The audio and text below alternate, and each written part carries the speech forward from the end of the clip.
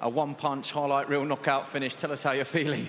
Feel really good. I mean, I feel like I need to go back and do some more pads. I didn't really get out of first gear, but it's cool having a stoppage. But it's really it's just gone over my head. An amazing moment. You stood in the neutral corner and you sort of shook your hands and looked at Manny Robles as if what just happened. But is that an argument there when you saw it in the replay? That's one of the best punches of your professional career. Really? I haven't seen it yet, so I need to watch it back.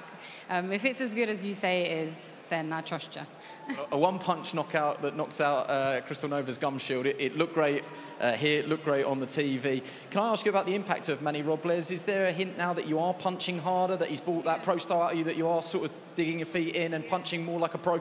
The one thing, when I first walked into his gym is, right, we've got to change everything. You're not sitting down on your punches enough. And he's taken him up till now, and I still feel like I haven't got it yet. But he's an amazing coach, and I'm really blessed to be under his coaching. I think they say when you stop looking for it, it starts happening. So maybe that's the case. 7-0 now. Do you feel that you're marching towards a world title shot sooner rather than later? I hope so. It'll be quite nice. It'll be nice to get a 10-rounder in next, fight for a title for sure. But yeah, let's see what the future holds. I'm really looking forward to having a little break now.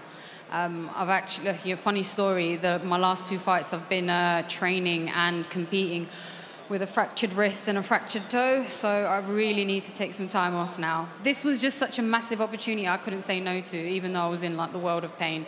But yeah, it's great. Quick one with Eddie Hearn, he's on your shoulder. Eddie, you must be delighted with that. I mean, I think Ramla's been a bit hard on herself there, sort of talking the punch down, but it was a cracker. It's all the good work she's doing with Manny Robles. You know, she's surprised by the knockout, but Manny's got her sitting down on her punches, turning those hands over, and you can see the result. You know, it's a historic night. We want to thank everybody in Jeddah, Saudi Arabia, for all the support for Ramla Ali this week, making history as the first female fighter here. So it's a massive moment. You know, world titles are nice, but this is historic. This is legacy in itself. So one more before the end of the year, slight rest, and then move on to championship fights. World Championships in 2023, definitely. Tonight was about history. There's going to be tougher tests ahead. She's improving lots with Manny Robles, and I believe she'll be a world champion next year. Massive congratulations. Have a rest, get those injuries healed, but well done.